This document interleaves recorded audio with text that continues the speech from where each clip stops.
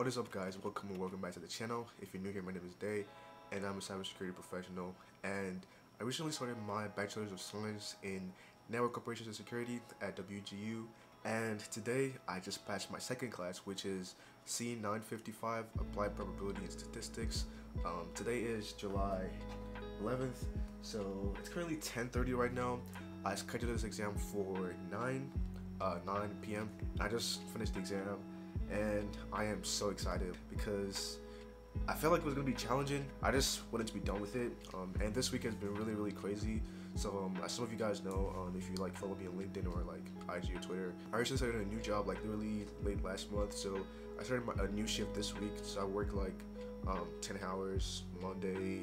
I work 10 hours like a couple of days during the week, so I'm not really able to study or do anything like school related during work, so I usually wait till after work to do my studying. And I also have other things I do, so I host like weekly sessions at CYBERWOX Academy, and that takes a chunk of my time. And I also have other like engagements that take my time after work. Plus, I'm also studying for other certifications outside of my degree, so it's like really crazy. Like I don't know how to explain it. So I usually like have like 2 to 4 hours blocked out to study for this class. Like throughout this week, I mean, I had like 2 to 4 hours. So usually around like 11 or 12, when I'm like pretty much done with like all of my other activities, work and everything, I usually start studying for this class. And it's like, I don't know, it's just been really, it's been super challenging kind of staying like focused with the class. I literally had to like specifically daily write out like the plan to study for this class, because I knew that if I stretched it out too much, I probably wouldn't finish it on time, and I would just keep procrastinating it.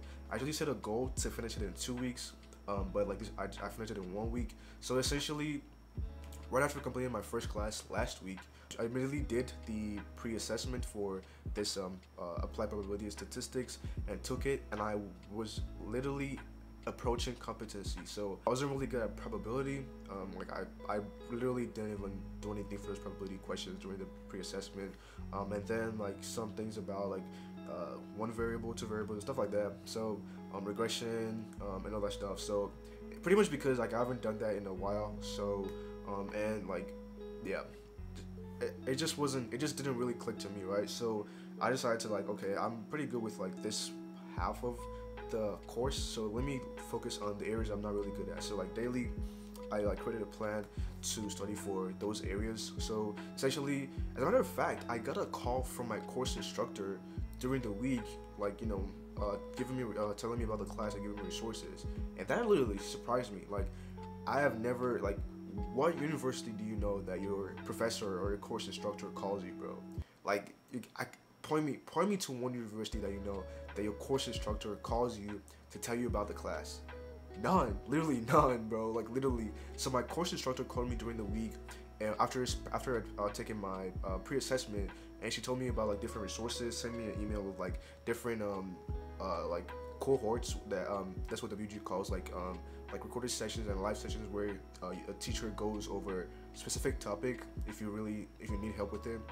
So I went through like the recorded cohorts for the particular areas I was not really good at, so which probabilities, regression, and a couple of other topics, and I just went through that throughout the week. And then Saturday, so I went through that Monday, Tuesday, Wednesday, Thursday, Friday, and Saturday, which is yesterday, I didn't really do anything, so I didn't do any studying at all. I was just like, I was really busy, so like, you know, just like I was doing stuff like Saturday, right? And then today, Sunday, after church, I literally like went to sleep because I was super tired. And a couple hours later, I was like, okay, let me just kind of like brush over these topics, and just kind of, you know, I think I have a solid understanding of everything now. So let me just kind of brush over everything. So I look at my notes. Actually, let me grab my notes real quick. So these are my notes, super comprehensive. So yeah, right here, lots of calculations and stuff. I mean, I could have had more notes, but at some point I just got tired of taking notes, and I was just like listening to it. So took notes, and I was literally on the verge. So my plan was to take it today, but I was literally on the verge of rescheduling it for later, because I just like at the last moment, I was like, I don't want to take it. You know, I don't want to take it twice because I don't want to fail it on my first attempt. But I was like, you know what? I studied for this. You know, might as well just take it, right?